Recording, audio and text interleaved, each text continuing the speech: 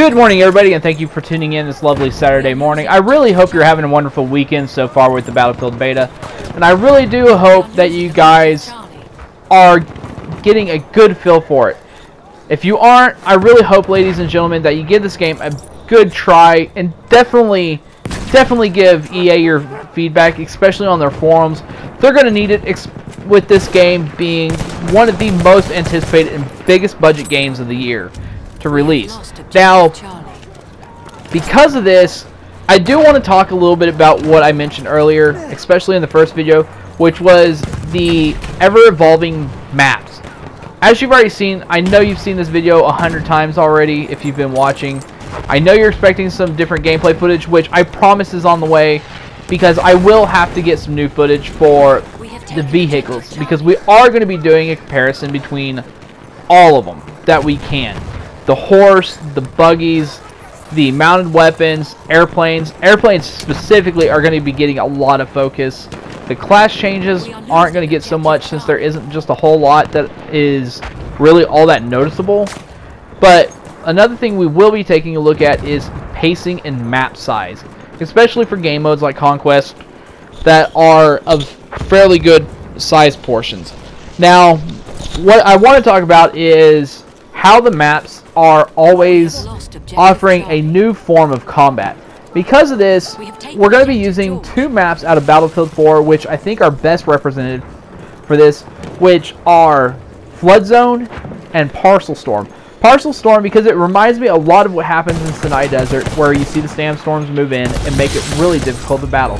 Now, because of this, I did grab some footage here where I'm playing in the jets, which I know I will be using in the footage for today's video that's coming later in, which is going to discuss about the attention to detail on how maps evolve.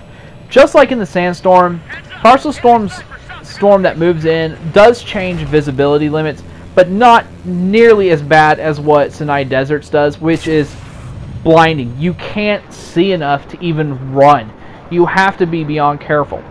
Now, I did notice a little bit of difference in Parcel Storm. I did notice it was a little harder to see further out with the jet. I'm pretty sure on land that could be a bigger deal, especially because you're having to deal with a torrential downpour, whereas a jet, you're moving pretty quickly and you're pretty elevated compared to everybody else. Now, does that actually play a role to the perspective combat? Not really, but it offers enough to give that feel of desperation when you can't figure out where you're getting shot from, especially since visibility and lighting has decayed a decent enough amount to make players concerned about their own safety. Now, one map that does offer another big look at this is how maps change is the Shanghai Tower. I'm definitely going to actually use that because it does completely change the atmosphere, which I really appreciated. It was a great sense of detail, and I'm sure when the map with the Zeppelin comes out this fall on October 21st, I'm going to be astonished, because I will be playing this on October 19th while some people are going to be waiting an extra day or two. Now, what I'm talking about with weather conditions and the evolved form of each map, I'm talking about the atmosphere as a whole. Sinai Desert displays this perfectly, especially with cloud coverage and the ever-growing feel that you're in a real-life zone. You're seeing clouds move across, you're seeing the sun move away here and there. You get fog occasionally, which I will add in a future video, especially if it happens again, because to me that is important. It does offer a sense of vulnerability. Now, just as you saw earlier, the sandstorm is moving in. You can see my visibility has been decaying a little by little, and that is going to be causing a problem later in, especially when I feel combat is going to be of an importance. Now, one thing I would like to see, and the reason I replay this video clip, is I would like to say one thing that would be nice, and Flood Zone offers a great display of this, is how maps can change and evolve combat. In Flood Zone, for those of you who have not played it, Flood Zone is a map that starts out as a ground level in the streets. It's just been raining a little bit, so there's not a whole lot of flooding. As each match goes on, somewhere about halfway, maybe a little further out, the map begins to flood. The dams break. The map goes from a ground level, maybe knee-high water, to above head depths so that you're having to swim. The weapons go from your typical four-wheelers, trucks, LAVs, and helicopters to you're actually seeing combat boats. You're seeing dinghies with assault guns on them, so the heavy machine guns. You're also seeing jet skis, just because it fits the reality of what would happen if a war zone flooded. And unfortunately, for both teams, that means it's going to become more difficult, and the entire fight goes to a rooftop level and a high ground level. So it leaves a lot more constrictive use of the entire map, and will require players to be rather creative in their essence of combat flow and ebb.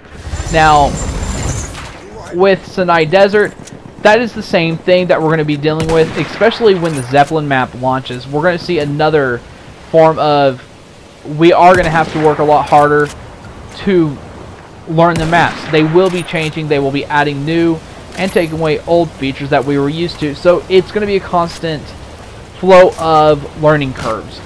Now, that's not a bad thing, especially if you consider how big these maps are and how static they could be, and the fact that they want to break the monotonous tone by doing that, which is something DICE has done great, even in this open beta, and they've done before. They showed that with Battlefront. Unfortunately, on maps like Hoth, we didn't get to see blinding blizzards, that kind of thing, tauntauns running across the map. We didn't see just a whole lot of that. So it's definitely nice to see that they are learning to evolve. They're continuing to do so.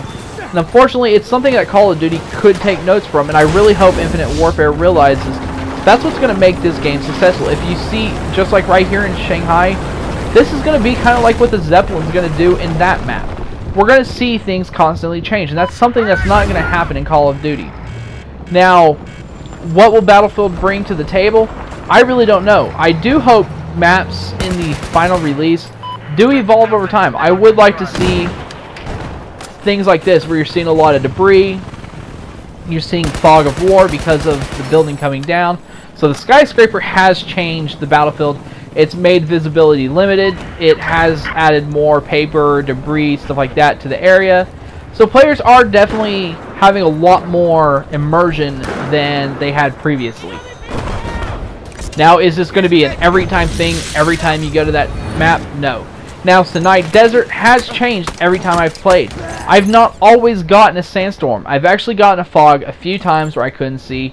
And I do hope that actually happens for the airplane video or one of the vehicles, because I would like to show you how visibility changes, how you have to be more creative, and you're definitely going to have to rely on your team to pinpoint what they need you to attack from the air, because that will be a major pivotal role, just as it was in Battlefield 4. It was that way in Hardline, and it was even that way in Star Wars Battlefront, where you depended on your team to communicate and give you targets to shoot. Now, that is true even for the ground level. As you can see here, visibility is extremely limited. It's nothing near like what Flood Zone had. It's nothing near what Dawnbreaker had. Shanghai didn't offer it, and neither does Parcel Storm. This is a whole new attention to detail that you're going to have. But ladies and gentlemen, because that is all the time I have in this video, I do want to thank all of you for tuning in. It has been an amazing day so far. We do have 2 videos coming up. One, it will be the airplanes, one will be other vehicles, and one's just going to be general tips and tricks on how to play Battlefield 1 to the best, especially if you're new to the franchise. If you have not downloaded the beta, it is currently available for PlayStation 4 via the PlayStation Store. On Xbox One, the all-in-one entertainment system on the Xbox Live Marketplace, and PC, you can download it right now on Origin. If you are playing it, let us know what you think in the comments. We will be streaming it on Twitch.